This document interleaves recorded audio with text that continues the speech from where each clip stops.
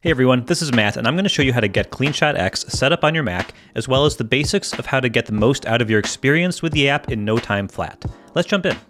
After you've downloaded CleanShot X, you just want to open the DMG file, drag the app icon over to the Applications folder, and you're done. Go ahead and eject the volume, and then eject the DMG, and you're ready to go. We're just going to launch the app from Spotlight, and we'll search for CleanShot X.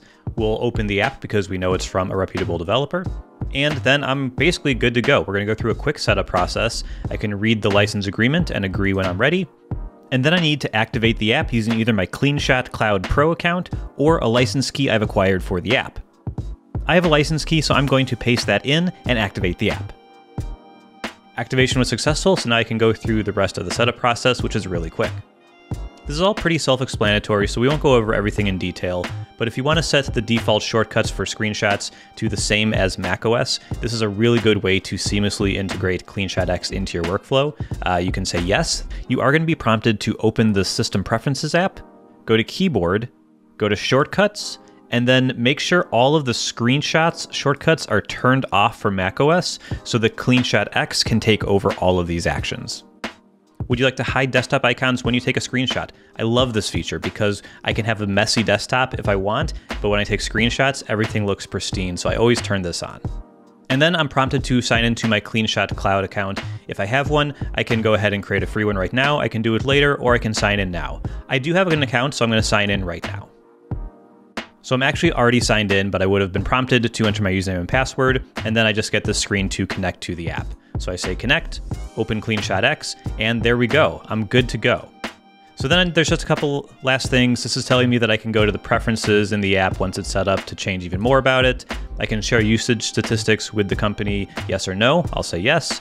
And then that's it. It's telling me it's going to be up in my menu bar. And when I hit awesome, there we go. It's right up here and it's ready to use. Before you take your first screenshot, the app may prompt you to give it screen recording permissions. If it does, then you'll just go to the System Preferences app, go to Security and Privacy, and then if you scroll down, there's a section for screen recording. You want to make sure that CleanShot X is on the list. If it's not, click the lock icon, hit plus, and then add CleanShot X. So now let's take our first screenshot with the app. I'm going to use the standard macOS shortcut of Command-Shift-3 to take a screenshot, and you'll see this nice quick access overlay over here that's similar to what macOS offers, but has a lot more power. The screenshot isn't saved anywhere yet, but I do have the ability to copy it to my clipboard, to save it to the desktop, to pin it to the screen so I can view it at full size while I'm working. I can upload it to my CleanShot Cloud account, I can make edits to it, and I can close it if I just want to dismiss it and not actually save it. And each one of these has a shortcut that I can use, so if I want to go into the annotation tool, I can click this button, or while I'm hovering, I can just hit Command-E, and now I can make some markup edits to this.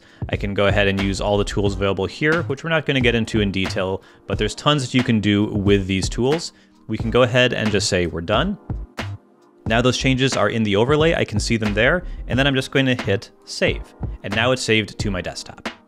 Probably the most common workflow for me is I'll take a screenshot of something, and then using the quick access overlay, I'll bring up the annotation tool, I'll make my edits, I'll add whatever I need to add, so there we go. I'll hit done, and then I'll drag the image wherever I need it to go, whether it be into another photo editing app, into a group chat, or just to my file system on the desktop or another folder. Anywhere I could drag an image file, I can drag this as well. Now, maybe I want to save one of these to the cloud, and that's super easy as well. I'll take one more screenshot of my desktop, and then over here, I can just hit the cloud icon. It's going to upload the image. There we go, and a link is copied to my clipboard.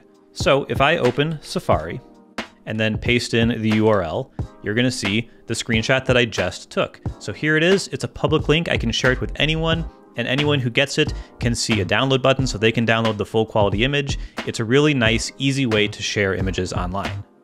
Now, there are tons of other things you can do with CleanShot X. If you go over here to the menu bar icon, you can see all of the other screenshot types you can take. You can also do OCR to capture text on the screen. You can do a video recording, which we'll show in a second here as well, and then find some other settings here. But let's go into the app preferences to see some of the things I would recommend taking a look at. There's a lot here, but there's a few things I think you should really take a look at. The export location is the first, so by default, the app will save your screenshots to the desktop when you choose the save option from the quick access overlay over here. But you can make that any directory on your computer. And then the after capture settings are really powerful and let you tune the app to your specific needs. So by default, when you take a screenshot or a video recording, we'll show the quick access overlay, and then you choose what to do with the file. But maybe you always want the image to be copied to your clipboard. So when I take a screenshot, I also want it to copy to my clipboard automatically. Show me the overlay, but just copy it to my clipboard. Don't worry about anything else. But when I'm doing a recording, maybe in that case, I want to bring up the video editor. So I'll bring up the video editor so that I can edit the video before I do anything with it. And in this case, since I'm bringing up the editor, maybe I won't even show the quick access overlay. When I take a video, I'll just show the editor right away so I can save the file. You can tweak these to whatever your needs are, but there's something here for everyone. The other page I would go to is the shortcuts page. So basically everything CleanShot X can do can be set to a keyboard shortcut, so you can do it from anywhere in the system. There's tons here, so you can play around, change the defaults if you'd like. A lot of these don't have keyboard shortcuts by default, and you can add them if you'd like. Personally, I like to be able to toggle my desktop icons on and off really easily, so I'll just hit record shortcut, do my keyboard shortcut, and now if I close the preferences and run my keyboard shortcut, I hid the icons. So if I'm sharing my screen in a Zoom meeting, for example, I'm able to share a clean desktop even if my desktop isn't actually that clean to begin with. Finally, let's record a quick video. So if I go up here and do record screen, I can select the part of the screen that I want to record. I can resize it after the fact. I can set a specific aspect ratio and lock it to that. So as I resize it, it'll maintain the correct aspect ratio for me. I can set some advanced settings in here, some general ones, video-based ones, and GIF-based ones. I'm going to leave those alone for now. I can turn on my microphone, so that's going to record audio in the video. I can record audio from my computer. I don't want to do that in this case, but I could turn this on if an app that I'm using is going to make noise that I want to capture. I can turn on video, so I can turn on my FaceTime camera, and I'm right here, and you can see it on video that I'm recording. You can record clicks from your mouse, and you can record keystrokes. So all that's possible, and then once you do that, you just want to say record video. It's going to record, and I have this little widget down here where I can stop, pause, restart, or trash it. I'll just click around, and you can kind of see that. Now we're going to stop it.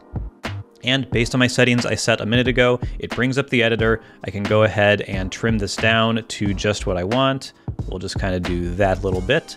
I can change the video quality that I output. You can see the estimated file size is always down here, so if you have file constraints, you can make sure that's right.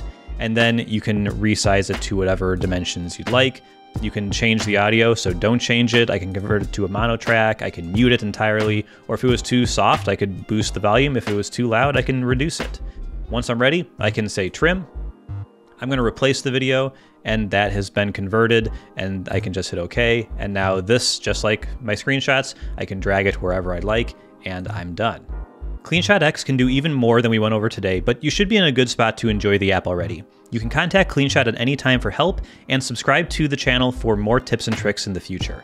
Links are all in the description. Thank you so much for watching.